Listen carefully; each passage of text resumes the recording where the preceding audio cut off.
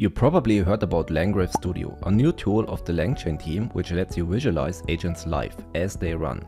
You can see in which node they currently are and you get a lot of additional information. Unfortunately, it's not open source, it only works on Mac currently, and I wondered, can we actually build something like this on our own? And yes, we actually can. I'm gonna show you in this proof of concept how we can achieve this. LangChain, which is the underlying framework of LangGraph, offers so-called callback handlers. LangChain offers multiple callback handlers. Callback handlers are objects that implement the callback handler interface, which has a method for each event that can be subscribed to. The callback manager will call the appropriate method on each handler when the event is triggered. First, we're gonna create this simple LangGraph graph. We pass a message, add a letter to each message in the node, and we even have conditional routes. We do a simple cycle, so it's a very basic graph, but it contains everything that is important in LangGraph. When we just run it, it looks like this. But let's now create our custom callback handler. We want to hook in the following methods. On-chain start, which is running when a chain or node is starting. We also want to know when a chain or node ends, so we also need on-chain end. We have to extract that information from a rather complex object. We also need to exclude some of the runnable names, since they should not be displayed.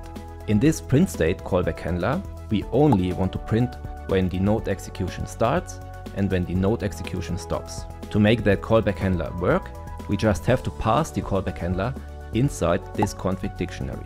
Okay, so this works. Now let's extend on this. Instead of just printing the information, we can also send this information somewhere to be processed.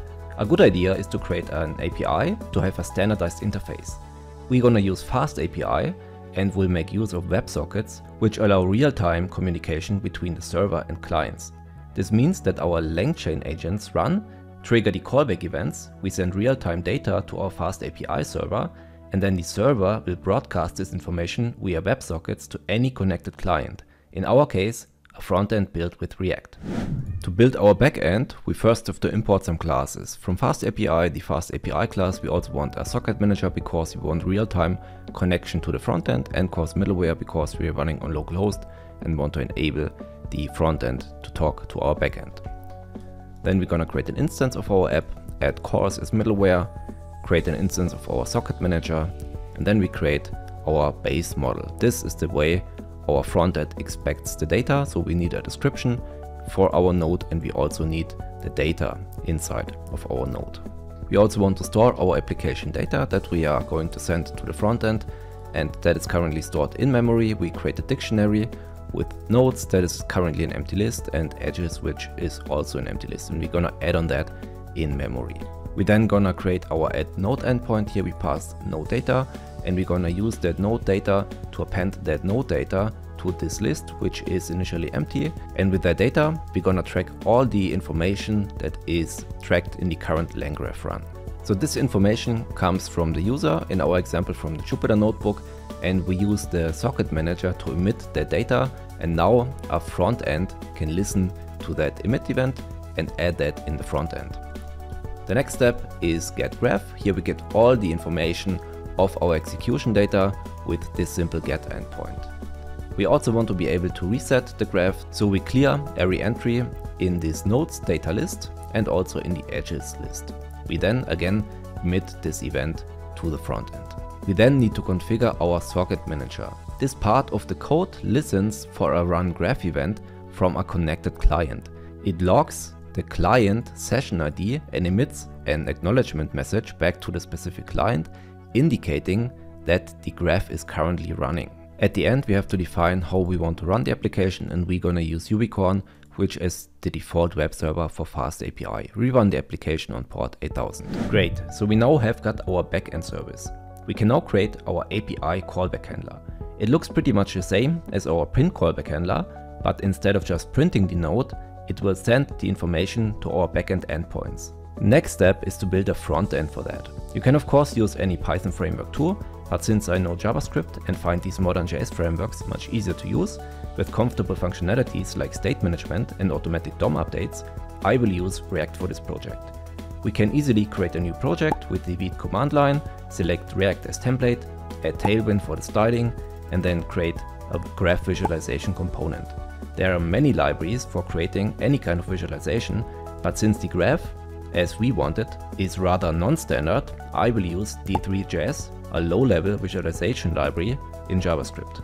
Since our application is rather small, we can build everything in the app.jsx, which is a special JavaScript syntax which allows us to mix JavaScript and HTML in a single file. We're first gonna import our app.css for the styling. We import IO from the WebSockets library, and we also import everything from the D3 library. We're also gonna import useEffect and useState to save the information that we receive from the backend. We now can connect to our backend by using the IO library, and we create a new socket instance by connecting to localhost port 8000. In the next step, we're gonna use useEffect. That useEffect is a hook of React that listens to a WebSocket connection for update events and then processes the upcoming data to update the state of the nodes. As you can see, this is done here, and we save that as new state.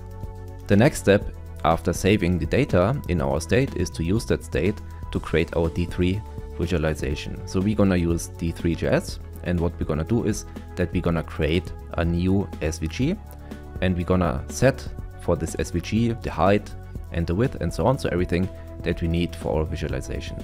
So this code here dynamically creates and appends rectangular shapes to an SVG, and that represents the node in a dataset. And each rectangle is positioned, sized and styled based on the associated data which is set here.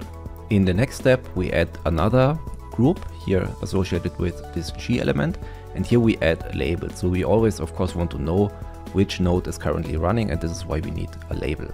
The next step is that we create a link. So we always want to know the data flow. So it goes from node A to node B to node C and so on. And this is why we want to set these links between the nodes. At the end, we somehow have to return a div element from that component.